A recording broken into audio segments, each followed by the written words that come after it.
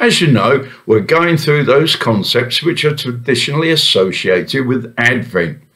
Last week we thought about hope, and this week we move on to peace. Joy and love are sure to follow. But there was something I forgot to mention last week, though you would have picked up on it during the message, hopefully. It is this: when I talk about hope, peace, joy and love in the Christian context, I am not alluding to them in the way the world might understand these ideas.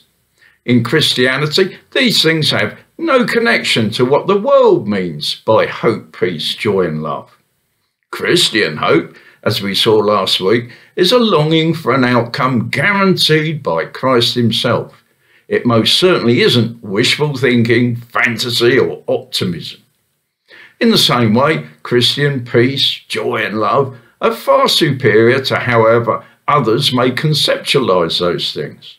The difference is, in our faith, they are all transcendent. They have nothing to do with life circumstances and everything to do with relationship with God in which we experience them.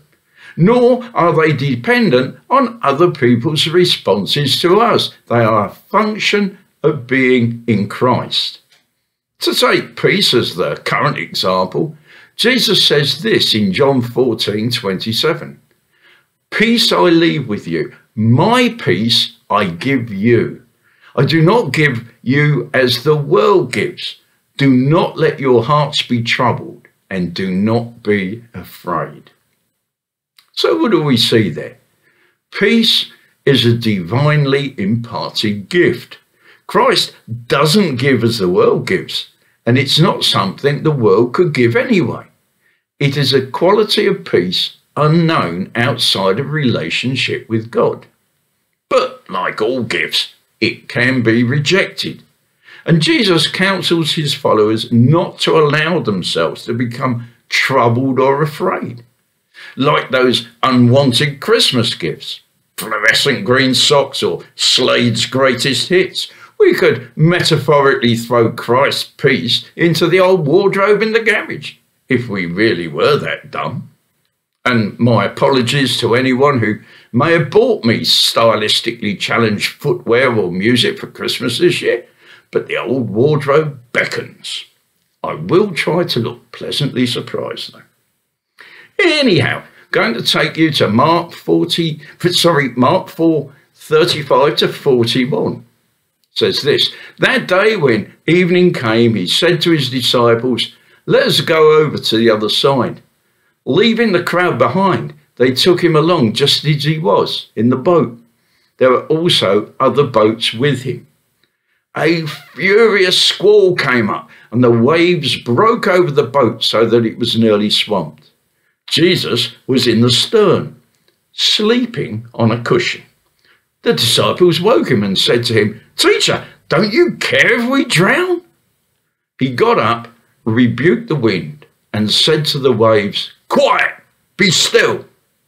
Then the wind died down, and it was completely calm. He said to his disciples, Why are you so afraid? Do you still have no faith? They were terrified and asked each other, Who is this? Even the wind and the waves obey him. A lot of people think there is a miracle in this account, but actually there are two. Yes, there's the miracle of Jesus calming the storm, but there's one before that. Because it doesn't matter how much inner peace you've got, I defy anyone to sleep through a fierce squall in the stern of an open boat, which is rapidly filling with water to the point where even seasoned fishermen think they're going to drown. Naturally, that just can't be done. Anyhow, the disciples are playing the headless chicken gambit. They're in a flap. Their boating skills are no match for a squall like this. And they wake up the man. Teacher, don't you care if we drown? Now, I've been tempted to reply, well, since you mention it, I'm not hugely bothered, no. But I can be a bit grumpy when I've been woken up. Jesus doesn't do that, of course. He stands up and he solves the least of their problems. He calms the storm. Mark tells us he speaks to it. Quiet, be still. Then the wind died down and it was completely calm. But then Jesus wants to address a far more serious issue. He asks them, why were you so afraid? Do you still have no faith? Good question, really, isn't it?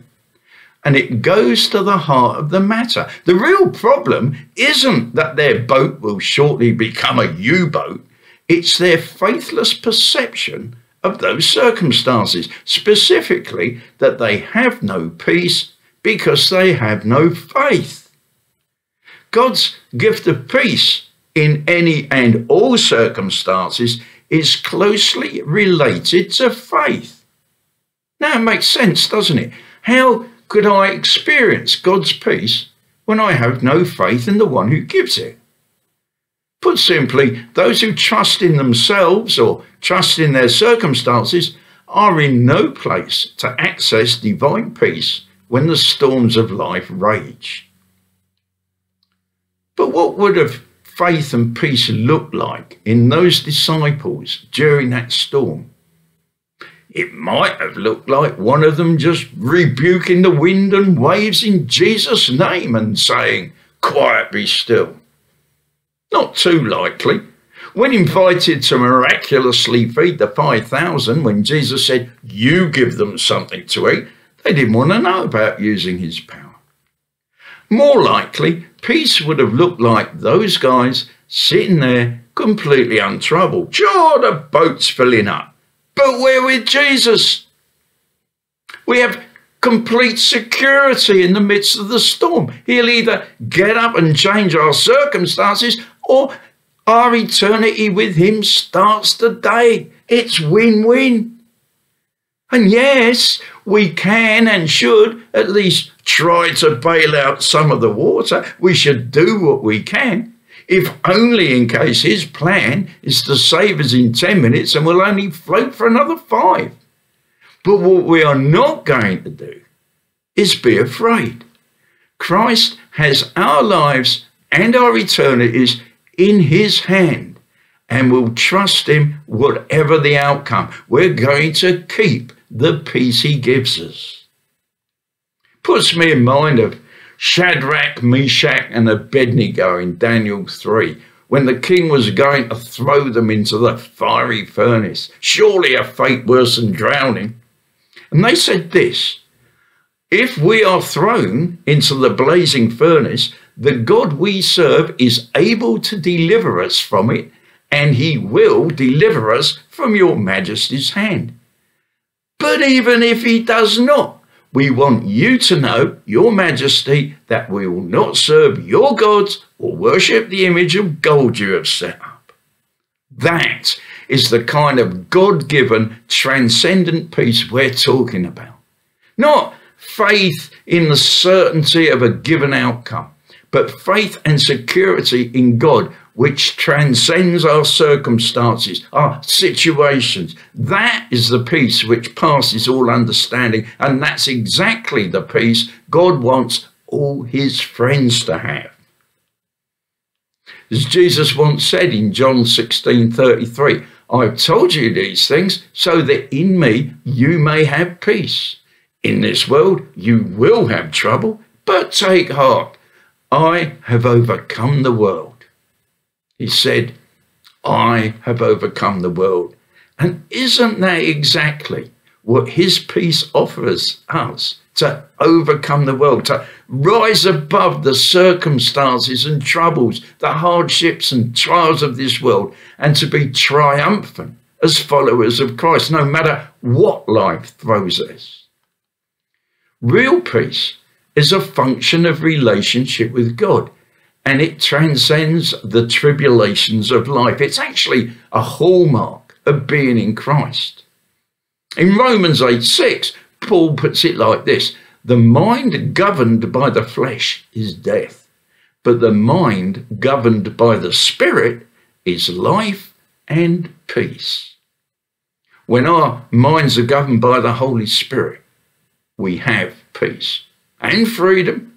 We are no longer subject to the vagaries of this world in the same way others might be, though they may still happen to us, because they are almost incidental. Our lives are hidden in Christ, and peace gives us the ability to look at a situation, however dire, and say, what response is God looking for in these circumstances?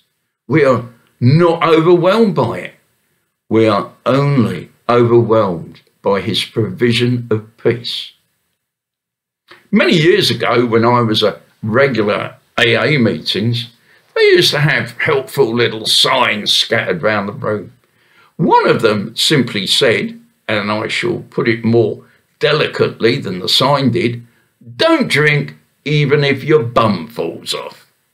Now, I never saw anyone's bum fall off, and my own remained firmly attached.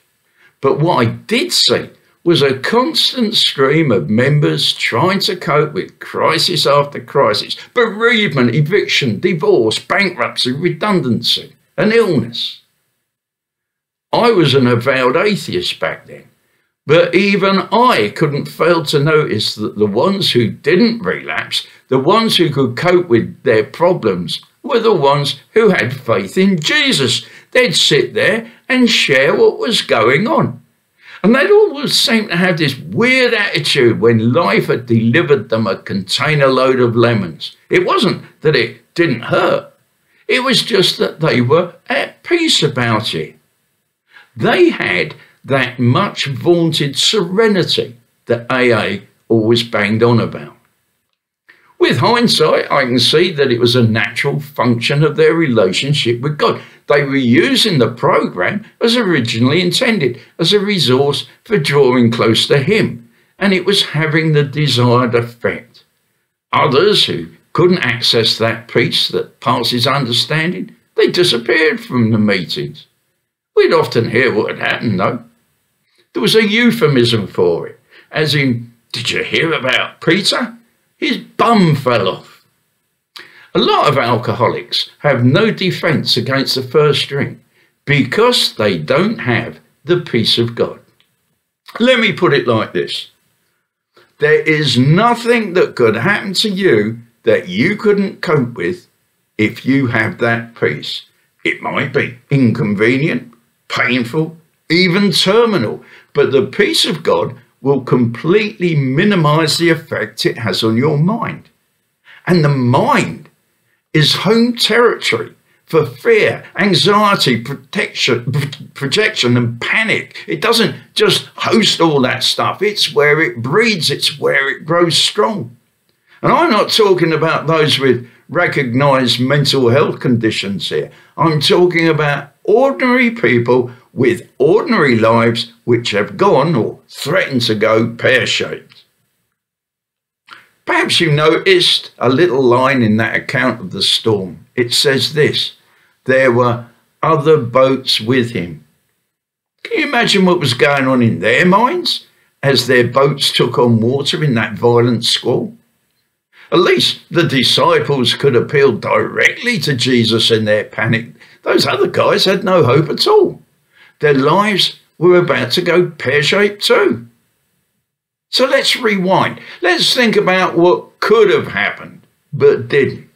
There's the violent storm, driving rain, and water flooding into the boats. People fighting with the oars, people fighting to hold onto their stomach contents. And in the midst of this tiny armada, Jesus, soaked and buffeted around, is lying unbelievably crashed out on a cushion.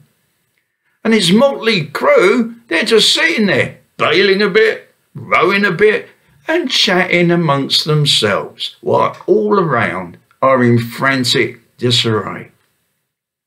Do you know what a powerful witness that would have been?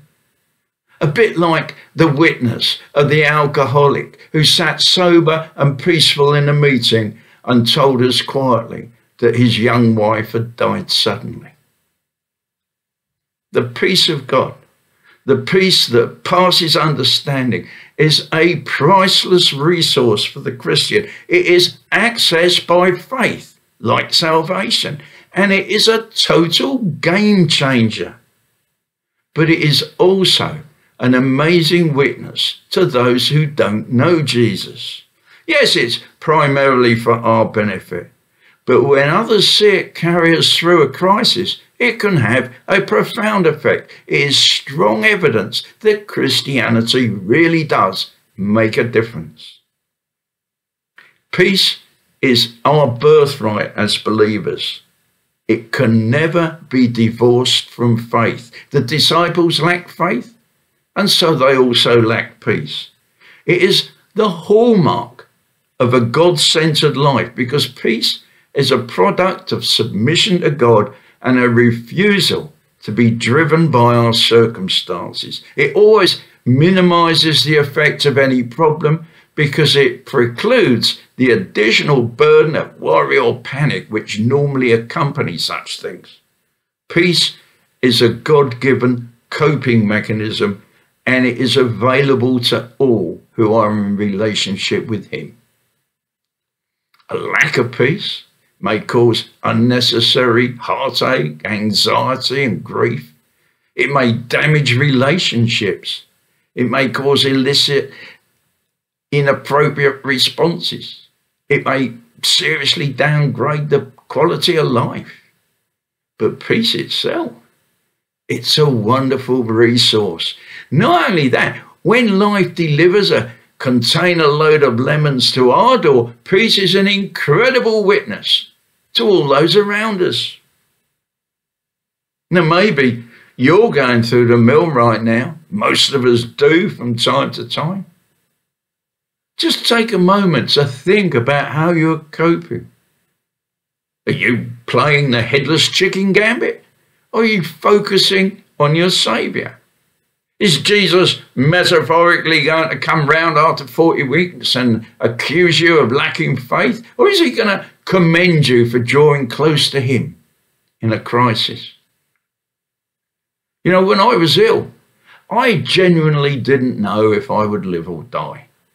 But I discovered that wasn't actually the real issue. The real issue was my relationship with God. That's what mattered. That's what transcends my circumstances. And that is what gives me peace. The same relationship can have the same effect for you. May we pray. Heavenly Father, I thank you for the truly wonderful facility of peace which you freely give to those who are reliant upon you. Thank you that you have commanded us to experience it when you said, do not let your hearts be troubled and do not be afraid. Lord, help us to obey this command. Help us to utilize the kind of faith which sees us triumph over adversity by not allowing it to overcome us. And when life does get tough, Lord, help us witness to other people by how we conduct ourselves under pressure, focusing on you rather than on our problems. In Jesus' name, amen.